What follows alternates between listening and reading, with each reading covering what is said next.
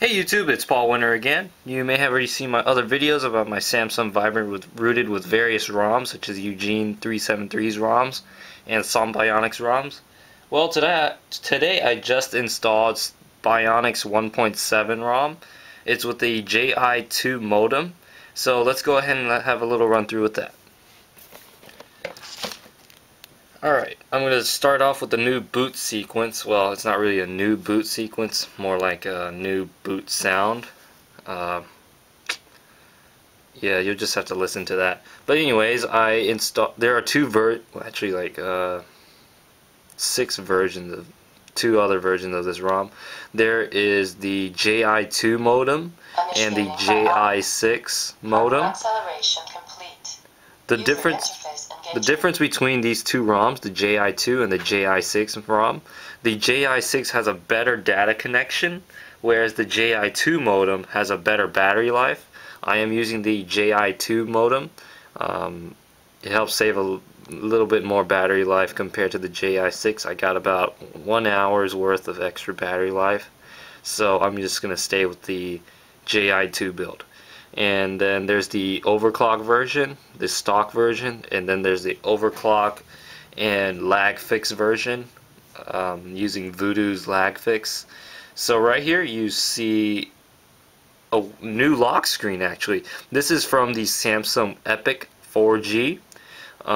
Whenever there's a message, you can just slide it up and slide the lock screen up, and it'll take you to the messaging tab widget, whatever application. And I'm just gonna, right now I have Launcher Pro installed, so I'm just gonna go back to the original setting. Let's see.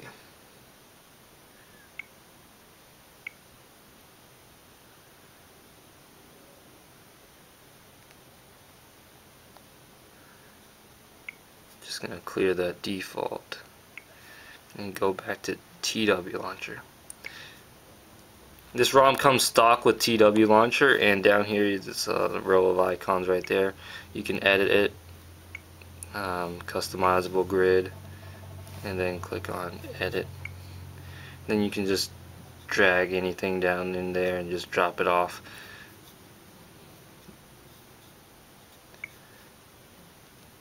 Okay.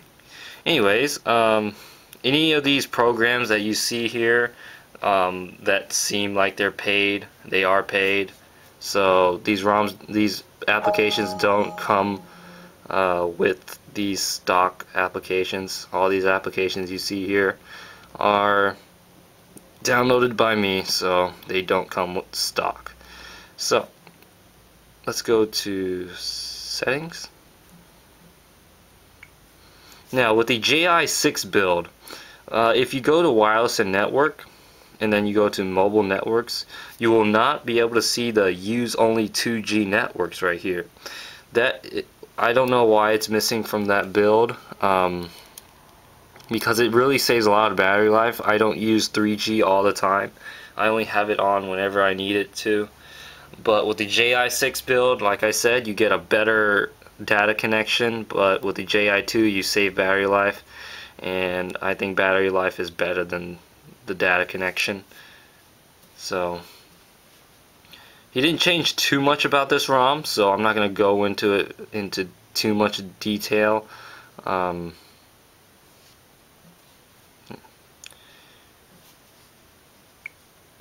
So he installed the Android 2.2 marketplace.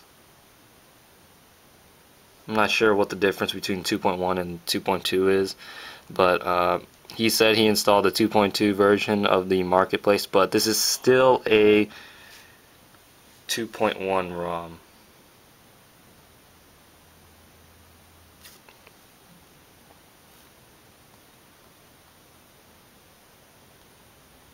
Now there's a little application called Setcpu.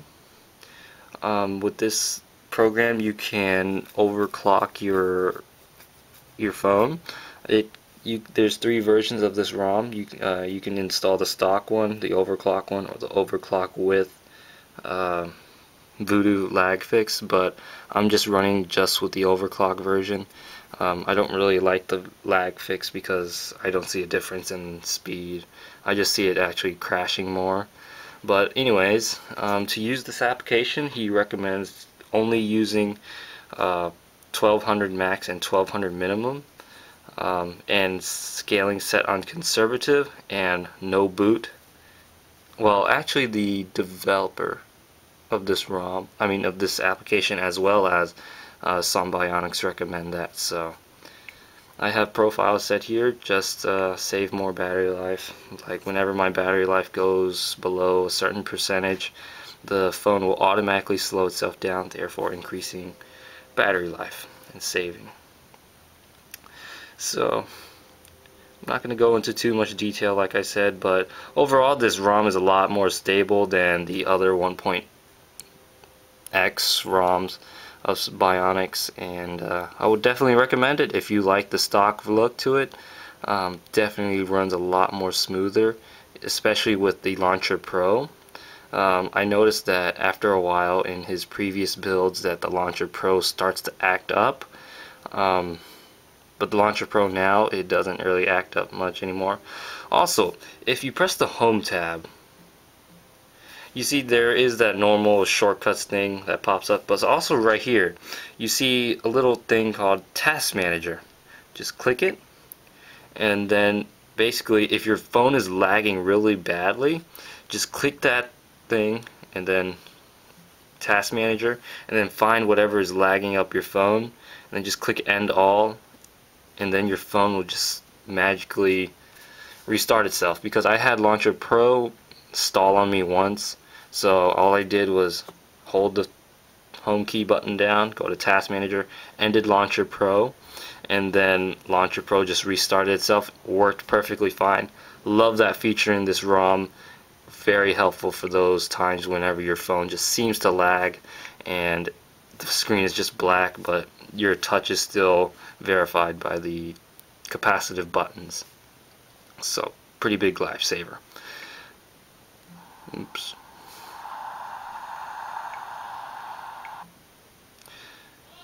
Alright, so that's pretty much it from this build. Alright, please subscribe if you want to keep up with the latest updates about the Samsung Vibrant.